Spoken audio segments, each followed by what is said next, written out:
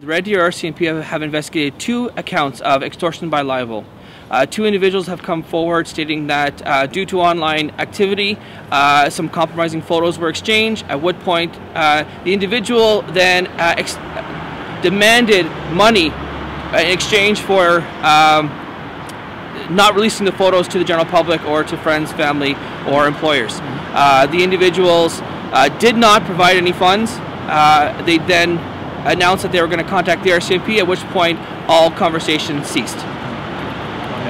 So the individuals at this point have not been identified, but we do know that it is occurring, at least in this area.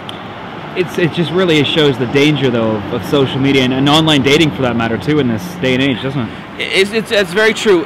Unfortunately, with technology the way it is, you don't always know who's on the other end of the phone, the computer. So it's up to us to be due diligent. It's up to us to take our own safety into our own hands. Make sure your privacy settings are on. Make sure you are comfortable with whom or with the information they're providing with you. Do your own research. If they provide you with information, you know what, maybe doing a little bit of online checking yourself. At this point, it is believed that they may not be from North America, they might be from overseas.